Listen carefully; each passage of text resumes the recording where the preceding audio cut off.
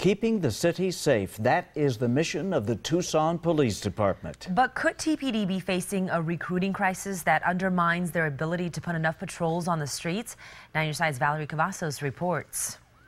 It's like a perfect storm. An unprecedented mass exodus of more than 100 officers this year has created a recruiting crisis at TPD, a basic staffing challenge the police chief says TPD has little control over. You're coming at a time now where the whole profession is under attack for whatever reasons.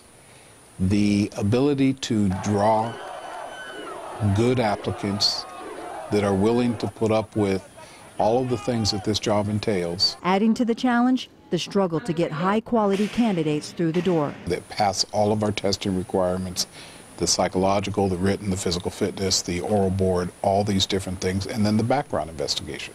Villaseñor has taken aggressive steps to find new recruits, even going out of state.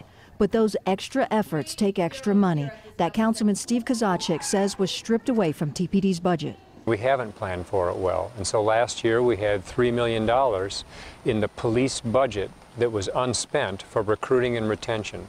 It is totally unacceptable, Val, for the city staff to sweep that from TPD. It needs to go back into their budget. Not later, but now, he says. Right now. They can't wait until October to start this recruiting process, or even July. Was the $3 million moved to the general fund? The city manager's office tells me they're looking into it. Valerie Cavazos, KGUN-9 on your side.